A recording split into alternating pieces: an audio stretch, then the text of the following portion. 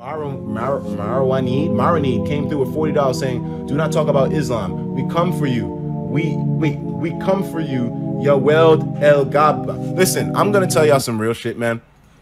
The other day, I saw this meme, right? And it was talking about music from that horrible, inhumane terrorist organization, ISIS, and how like they have songs which they use to and it's horrible, it's messed up. But listen, am I gonna get fucking shut down for this?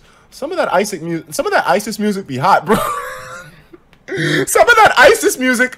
Hold on, wait. You know what the funniest thing is? If you look up ISIS music and you go to the video's comments, bro, the comments are so crazy. Look, ISIS. You know, let me look this up in a different tab, bro. Listen, I'm not out here to like glorify to make it seem like it's a funny deal. No, it's not funny. It's fucked up the things that they do. But I'm just talking about the music and ISIS music play.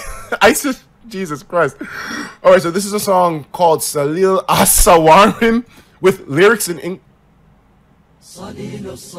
This shit is kind of hot, bro. But the comments are where it's really at, bro. The comments, man.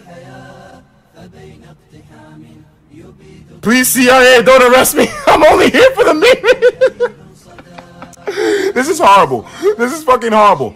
I'm not making fun of anybody's ethnic culture, their religious culture, or making light of horrible things that people do in humanity. I'm not. None of this is to poke fun at it. But just the idea of music like this, having comments like this, is fucking ridiculous to me. This is flames, bro.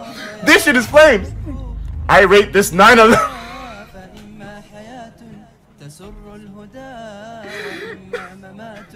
That's fucked up. That is legit fucked up, bro. Look, man, like y'all can be funny with these jokes and shit, but that shit is fucked up. I rate this 9 out of 11. That's such a stupid joke. It's so stupid. It's literally so fucking predictable. This music is the bomb? Are you fucking kidding me? That's fucking dumb.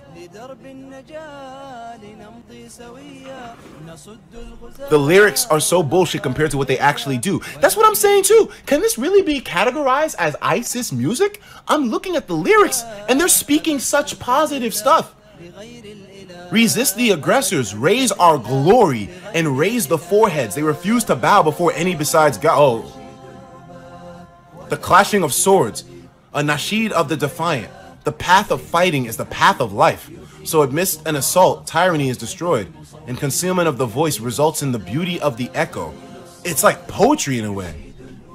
Does it really mean, oh yeah, hurt people to make your political status known? With the righteous arise, the banner is called us to brighten the path of destiny, to wage war on the enemy.